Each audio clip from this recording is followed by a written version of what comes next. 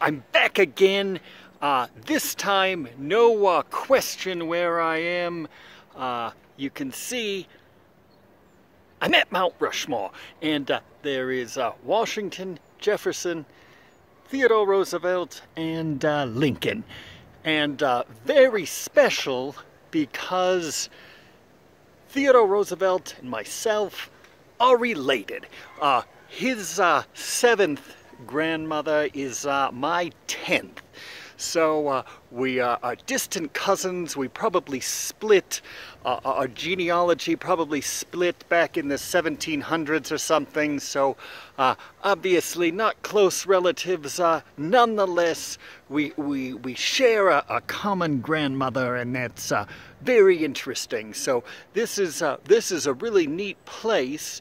The face, you know, the area right over here, actually, I think they did start carving Washington over here and then abandon that, and I don't think the rock was suitable, so they moved it over and they kind of dragged off that part of the rock face, and anyway, here's what's left. So I do really appreciate Theodore Roosevelt being my one of my distant cousins, because he was a Rough Rider, and as we all know, I'm a Rough Rider on the Hawk, and of course, in this case, I'll give him credit for a rougher ride than I ever had, but nonetheless, Rough Rider just the same on the Hawk. And I like to think I'm carrying on his legacy and doing him proud by way of my hawk riding. So we'll leave it at that for now.